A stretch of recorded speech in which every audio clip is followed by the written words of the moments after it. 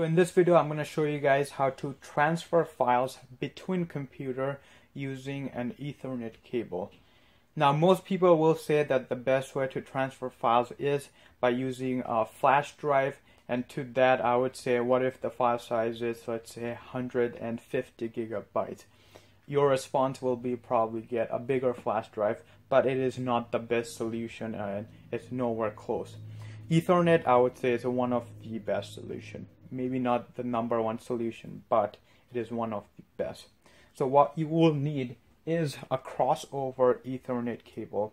And the difference between crossover and a standard is a standard Ethernet cable is used to establish a connection between a router and a computer. And crossover can be used for that purpose and computer to computer. Now the chances are the Ethernet cable that you have right now is also a crossover Ethernet cable. I did not buy this one for this purpose. I just had this Ethernet cable for some other reason. Okay, so once that is done, connect one end to one of your computer and connect the other end to one of your computer as well. The two computers that will be used for this process. So once that is done, make sure that you have Wi-Fi disabled or any other connection, because that's just going to confuse the computer. So disable it on both of your computers. So the only connection that we'll have is between computers. There will not be any connection to the internet. Okay, once that is done, we will need to enable Windows file sharing discovery. Open up search and type in network and sharing center. That's where we want to go. I can probably zoom in, can I? Yes, I can. So open up network and sharing center and then go under change advanced setting and then turn on network discovery. Then go ahead and save changes. We will do this to both of the computers.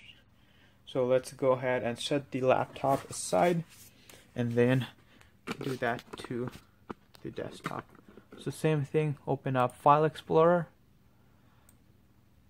go under network, and then you can right click and enable it, or just do the method that I showed with the last computer, which is by typing network and sharing center, and then go to change advanced setting and then turn on network discovery. And this should do the same thing. Or you can right click and enable.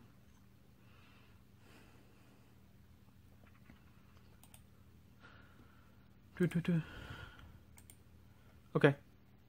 And if you get this thing, click turn on network discovery and file sharing. Okay. Once that is all done, it's already showing my computer. And so here is how you make it so the other computers see what file you want to share. So the file that I'm interested in sharing is this Black Ops 2 file. So I'm going to go to this PC, local disk C, program file x86, go to Steam, go under Steam apps. It doesn't matter, this is the file that I want to share. Common, and then we have Black Ops 2 there. So I'm going to actually share the entire Steam apps folder.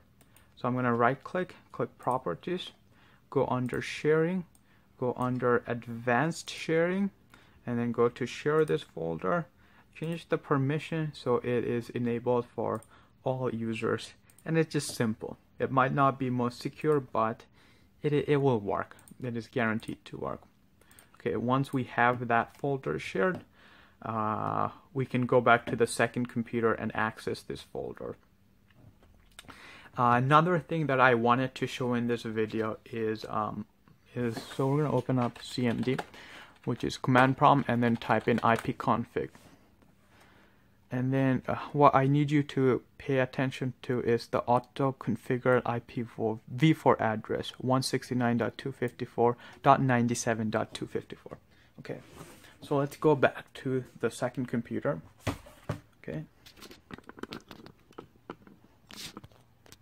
So if we go in, if we open up File Explorer and go under Network, it should, okay, this file sharing is still off on this.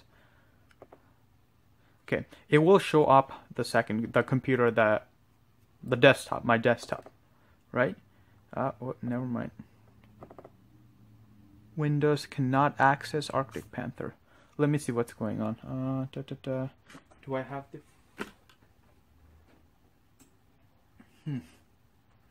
There is no reason for this to not work at this moment.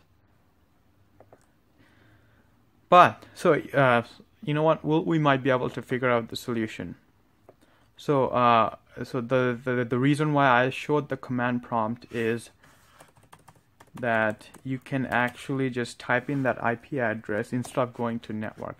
So we have 169.254.97.254, and there you go. It actually worked this time. So that's why I wanted to show the backup method. Most of the time, if you go under network, it will show the computer and you can double click it and it will work. But sometimes, like in Windows XP, there is no feature like this. Like you can't just go under network and it will scan for files. So it's always good to just type in the actual IP address that was configured, and it will work more times than not.